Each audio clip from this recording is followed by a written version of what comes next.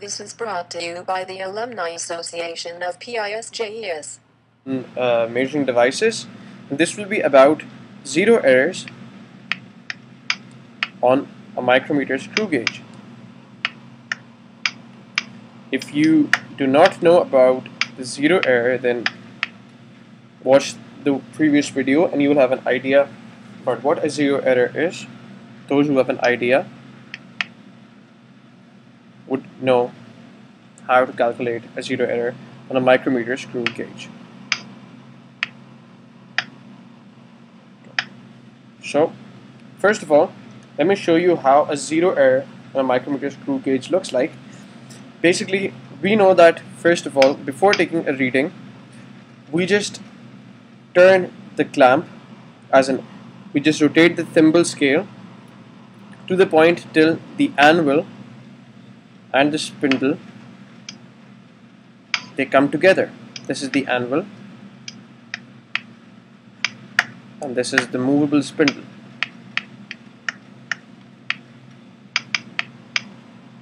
When they come together, I'm just showing you the space, it's not there when they come together obviously. So when they come together, we just turn the ratchet once to make sure we are not exerting too much pressure. So when we rotate the ratchet once, it gives us a click sound, and that means that the pressure is normal. So before taking a reading, this is what we do initially to find out whether the zero, this is the datum line on a micrometer screw gauge, and you must have seen the mic. If you don't remember, then kindly review the video of the micrometer screw gauge so that you know what exactly I'm talking about here. This is the datum line, and we do this procedure to check whether the datum line is perfectly coinciding with the zero mark on the thimble scale. If it is coinciding with the zero mark, then we know that there is no zero error, and we will use the same procedure that we have learned, and the reading that we get will be an accurate one. However, there will be several cases when this will not happen because, as I've told you earlier, because of the usage, and if it's used in a rough manner or even without that, this is a technical fault. So most of the times you will have a situation when the datum line, for example, this is the datum line, this is not perfectly coinciding with the line with the zero mark on the thimble scale. Zero mark on the thimble scale will either be here, this is case 1, or if this is the datum line, the zero mark is here. In these cases, we say yes, there is a zero error. There is a zero error. Now, our job is to identify the magnitude of the zero error. Once we have done that, we can just simply subtract or add from the readings and we'll find out the accurate reading. Let me show you a case here. I have a picture here with me, like always. This is the case of a no zero error when the datum line is perfectly coinciding with the zero on the thimble scale. This is a no zero error. However, just ignore this for a while. Just focus on this.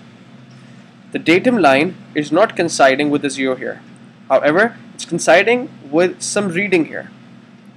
So we will find out the zero error in this case. This situation is called a positive zero error. For example, this one. This is a positive zero error. Sorry, this one. This one is a positive zero error. When something like this happens, this is the datum line, this is your zero mark, and this is, for example, 1, 2, 3, 4, 5, 6, 7, 8, whatever. This is going on. So this line is coinciding with a line above the 0 mark, with a mark above the 0 mark here. This is called a positive 0 error.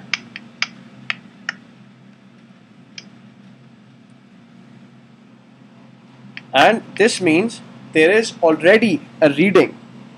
There is already a reading that needs to be subtracted from the final answer to give you the accurate one.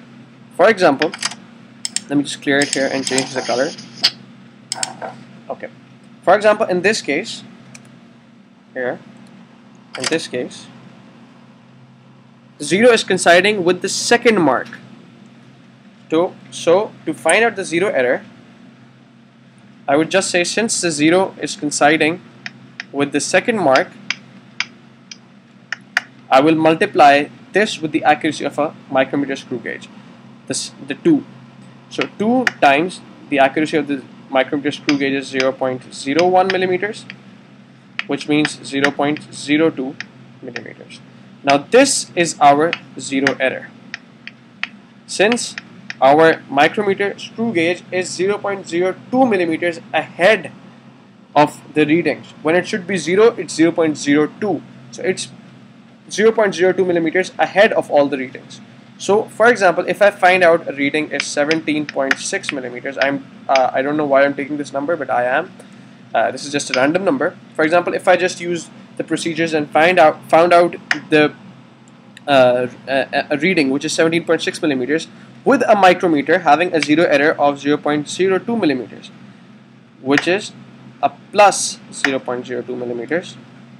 So what I will do, I will have to understand that this reading is 0.02 millimeters ahead or more than the original reading.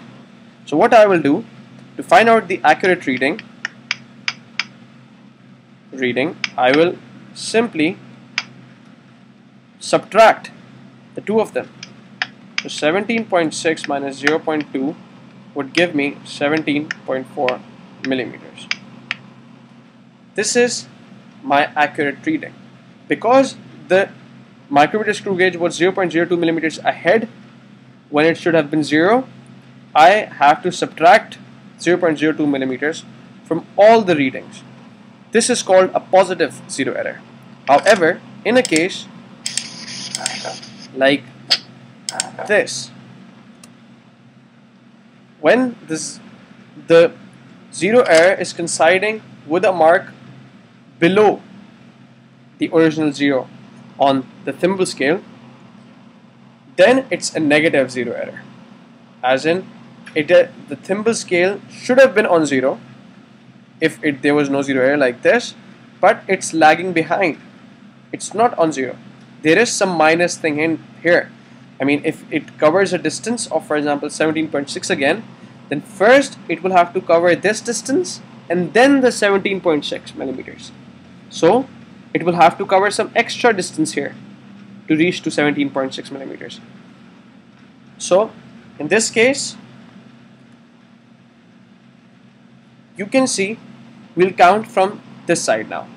1, 2, 3, and 4. The 0 is coinciding with the 4th mark. So the procedure is the same. You will just say the 0 coincides with the 4th mark, but on the negative side. It's on the negative side because it's a negative 0 error. Negative 0 error. Since the 0 mark on the datum line was coinciding with the mark below the original level, so it's a negative 0 error. Now what you will do is simply 4 times the accuracy of the micrometer screw gauge, which is 0.01 millimeters. This is 0.04 millimeters. Now since it's a negative 0 error, you should identify, since it's below the original 0 here, so this would be a minus 0.04. So all the readings, for example, the reading is 8.2. I used the procedures we have learned earlier, and I found that the final reading with a micrometer having this 0 error, I get a reading which is 8.2 millimeters. Now, since there is a negative 0 error, so this means that it is covering this extra distance and then reaching 8.2. So the actual reading would be 8.2 plus this little covered distance, which is 0.04. So the original reading would be 8.24 millimeters. This would be accurate. So it's always a good practice to check for 0 errors. So this is the positive and negative 0 errors. Now let me just revise it for you one more time, like we always do. Now, how do you identify a positive 0 error? You identify it this way. If the 0 on the datum line is here and the 0 on the thimble scale is here, and the reading, the mark that it's coinciding with is above the 0 on the thimble scale, then this is a positive 0 error. And if, for example, this is a 3, so we say the third mark is coinciding, we multiply it with the accuracy of the micrometer screw gauge, 0.1 millimeters, so this gives us a 0 error of 0.3 millimeters. And since it's a positive 0 error, we always put a plus sign here. This is again an arbitrary sign. If you want to take it as negative, you can, but then in that case you will have to take the negative 0 error as positive. So I take it as positive. So it depends on you. It depends on your ease and your convenience. The point is that you should understand that it is 0.03 millimeters ahead of 0 before even starting. So then what you do is you take the final reading using the same procedures and minus your 0 error to get the accurate answer.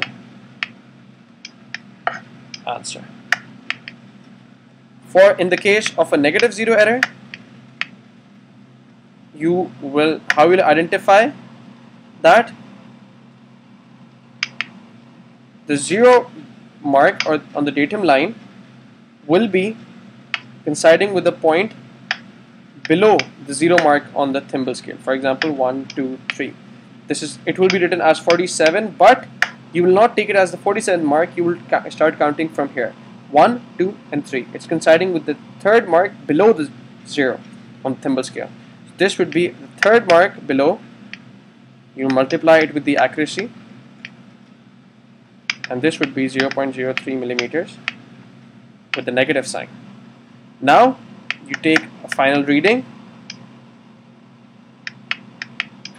and simply add this 0 error to get your accurate answer. Remember that we are adding it because this is some extra distance that the micrometer screw gauge had to cover before giving us a final reading. So we'll have to add that and take that in account. So guys, I hope you understood this, and if there are any queries, kindly write them down in the comments box. And thanks for watching, guys.